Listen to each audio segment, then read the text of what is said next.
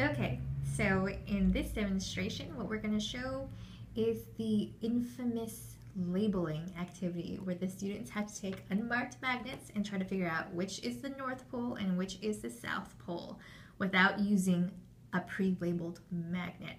And it is really hard, so we're going to try to be as clear in our demonstration as possible.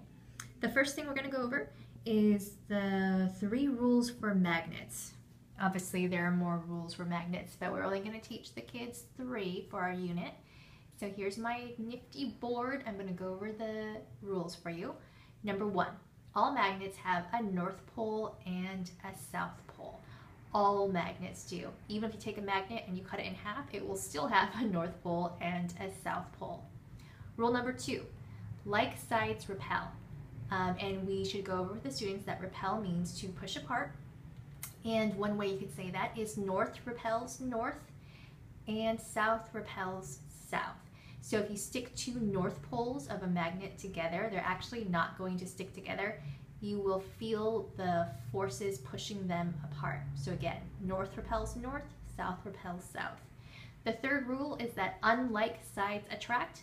And you should go over with the students that to attract means to stick together, at least when you're talking about magnets. So north attracts south. You could also say it as south attracts north, or the easiest way to say it is opposites attract. That's an easy way for them to remember the rule. Okay, so let's go back to our magnets.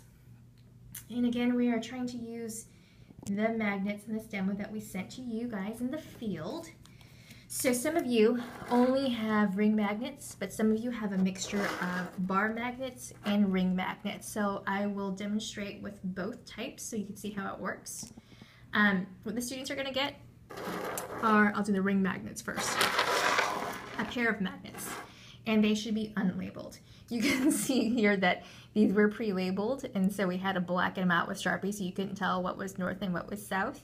You could do the same for your students if you have some of them. I know we have to have some of them labeled as master magnets, so if you have to use one of those, just black it out, or you could use nail polish remover to get rid of the Sharpie markings. Okay, no matter what, just make sure that when the students get them, they can't tell which side is north and which is south.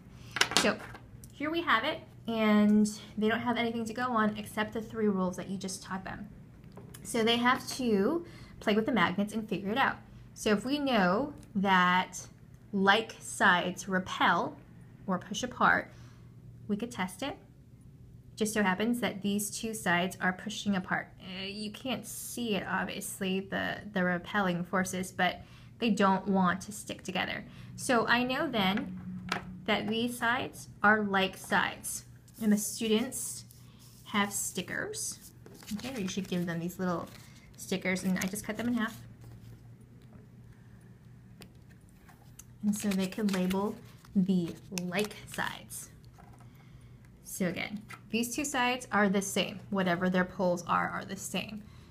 And again, when they try to stick them together, they will not stick. And then they can flip one side over. So you have a stickered side and a non-stickered side. And because they are not like sides or they're opposite sides, they should attract. And they do. So they stick. Okay.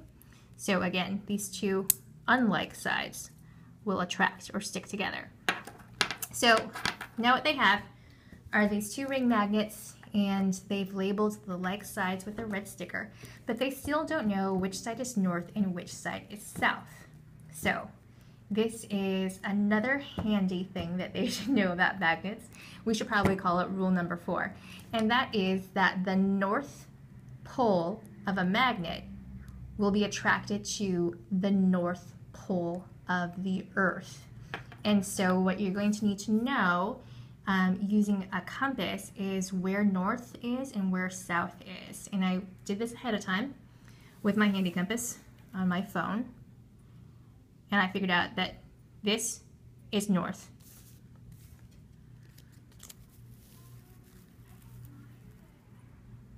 And this direction is south.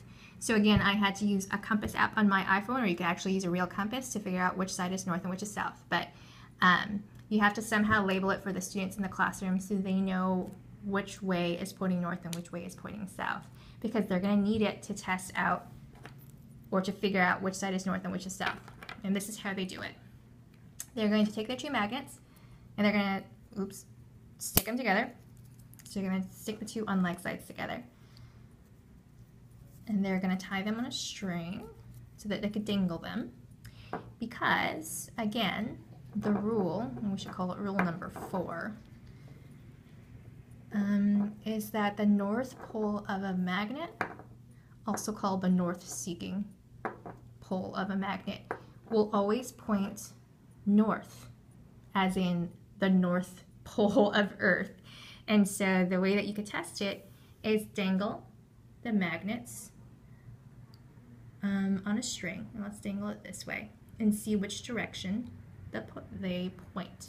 Whichever side ends up pointing that way is the north pole of the magnet. Whichever side ends up pointing this way is the south pole of the magnet. Okay, so it seems like the unstickered side is south and the stickered side is north, but let's test it again before we actually write on our sticker. And again, I'll just point the stickered side this way and see if it writes itself.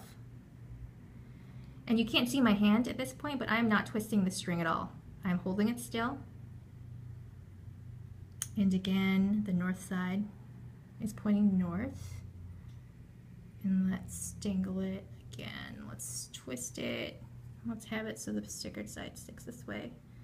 And see what happens. And again, it's just spinning itself. I'm not twisting the string at all. Okay. So again, the stickered side is pointing that way. So we think it's north. So we can then label the sticker north. And we'll untie it. Whoops. We'll label them both north now. And once the students have done these two steps, they can take it up to you, the PL, and they can test their labels against your master magnet. So all the PLs should have a master magnet that's pre-labeled. Okay, so here's the north side, here's the south side. I'll take one of their labeled stickers and I'll say, okay, opposites attract, so this is my master magnet. It's labeled south here. It should stick to your north side, and it does. And just as a second test, I'll flip to my north side and see if it sticks to your north side, and it doesn't. It's repelling. Okay? So the students were correct. They were able to label the north side correctly. Now, here's the catch. Some of your students will have to use the bar magnets that we sent you, which should not be a big deal, but it actually is because of where the north and south poles land on these particular magnets. When you look at magnet lesson plans online, more often than not, you'll see that the north poles are on these little ends. So for example, here will be the north pole and this will be the south pole. That's not how our magnets work. The north poles are actually here. So again, the north and south poles are actually on these long sides, which makes it a little bit harder for the students to figure out. But now that you know that, you could help them with it as you circulate around the room. So again, the poles on these bar magnets are in the center on the long sides. They're not at the ends. So knowing that, they have to hold these, and again, they're strong, so tell them to be careful. These two sides are repelling. What? So scary. Okay, so they're repelling quite strongly. Oh. So, okay, so those, these two sides are clearly opposite sides or unlike sides. So I'm going to label this. Oops. Okay, so I've labeled that one side, which means that, they're really strong. So since these two sides stuck together, and I labeled this side with a sticker, I'm going to leave this side blank and label this side with the other sticker.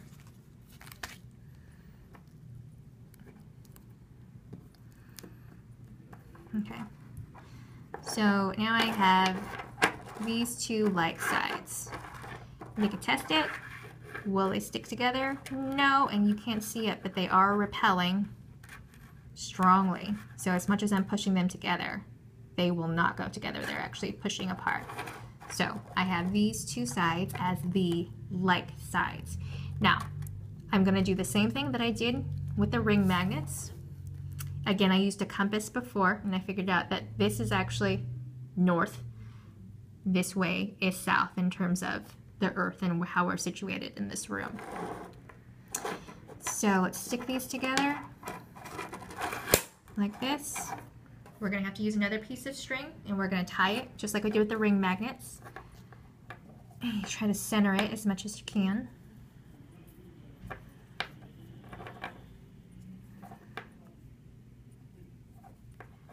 You might want to help the students with this part a little bit.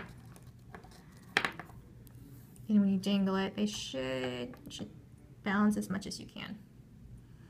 Okay, again, I'm not twisting the string whatsoever. I'm just letting it dangle. The movement is being caused by the magnetic forces. And we're going to see which side ends up facing north and which side ends up facing south. With the bar magnets, again, it happens a little more quickly than with the ring magnets. And it's pretty clear that the stickered side, this time, is facing south. Okay, and you could test it again.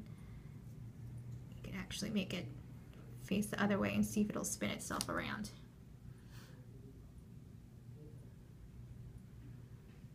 Okay, and it happened really quickly. So again, this time, the stickered side that we chose happens to be facing south. So we'll label it. We'll do another test. Let's put it this way. And again, I am not twisting the string whatsoever. I'm just letting it go. It's moving of its own accord, which is kind of cool that it's just spinning by itself. And when you're circulating, make sure that the kids are holding this string still, so it's just the magnets that are moving. And again, the stickered side is facing south. So I'm pretty sure at this point that I labeled it correctly.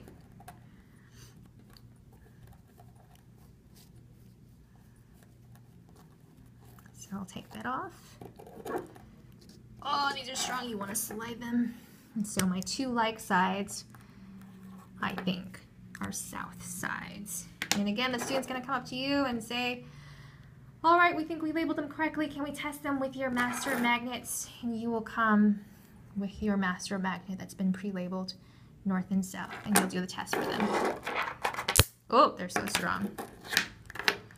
Okay, so here's your south, which means here's my north side. It should stick to the student's south side of their magnet, and yes, it does stick.